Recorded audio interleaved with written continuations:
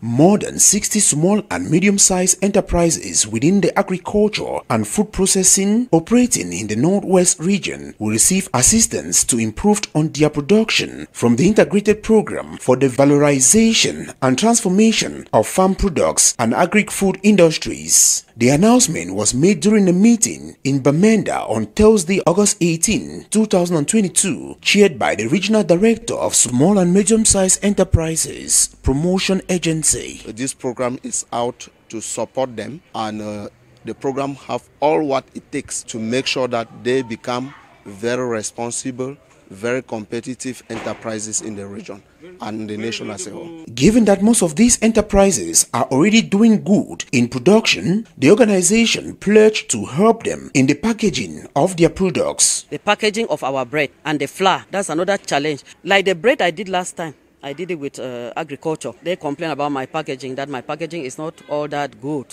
We have equally helped them to label and certify their products, packaging of their products, and even marketing their products. The integrated program for the valorization and transformation of farm products and agri-food industries, also known as Transfagri, has helped more than 300 small and medium-sized enterprises in the Northwest region.